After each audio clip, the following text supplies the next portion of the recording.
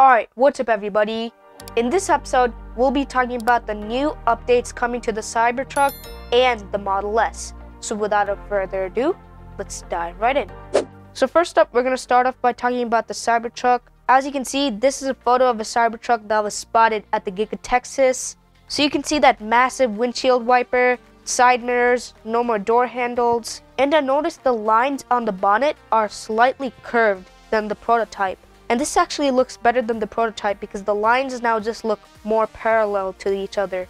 So here's a close-up view at the side mirrors. So Elon did mention that these mirrors are easily removable. They just had to add them to the Cybertruck because it's the law. However, the side repeater camera looks quite different on this particular Cybertruck than the prototype. Now we can all agree the side repeater camera on the prototype looks a lot better than here. I'm not really so sure what's going on over here, but we'll see what happens when the Cybertruck officially starts deliveries. Now moving on to the door handles. So here you can see there's this white line on the B pillar, and this seems to be a backup in case an error occurs in the system. Now here's a view at that massive windshield wiper.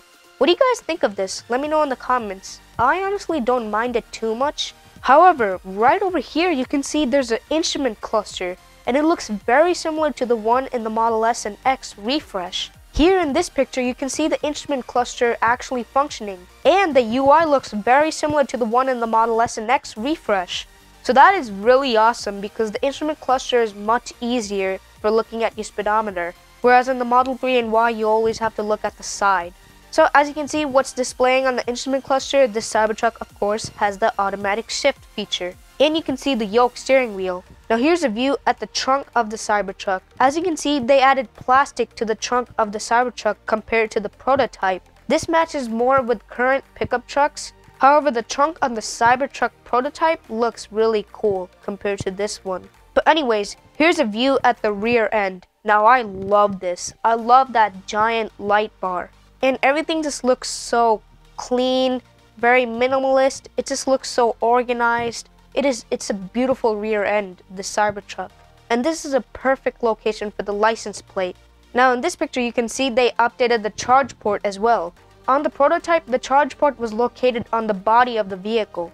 I'm curious of how this is going to work. We'll see when this vehicle starts delivering.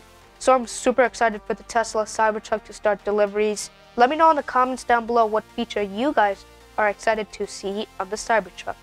Next up, the Model S. So currently, on the Model S and X refresh, if you want to activate your horn, there's a touch-sensitive button on the steering yoke. But in recent pictures, it seems like Tesla is going to add the horn back to the center of the yoke. Now I can understand why Tesla did a button for the horn because many people, if they are honking and then a crash occurs, the airbag blasts on their arm and then that causes them to have arm injuries. But in recent feedback, people did not enjoy it and they wanted the horn to be on the center of the steering yoke. And fortunately, it seems like Tesla will bring this back because everybody is used to the horn being on the center. So that's it. These are the new changes coming to these specific Teslas. Let me know in the comments down below what feature you guys are really excited to see for, whether it's the Model S or the Cybertruck. But anyways, that's gonna wrap it up for today's episode. Thanks for watching this episode. Hit the like and subscribe button, turn on the bell so you don't miss out on any new post, post a comment down below, and catch you in the next one.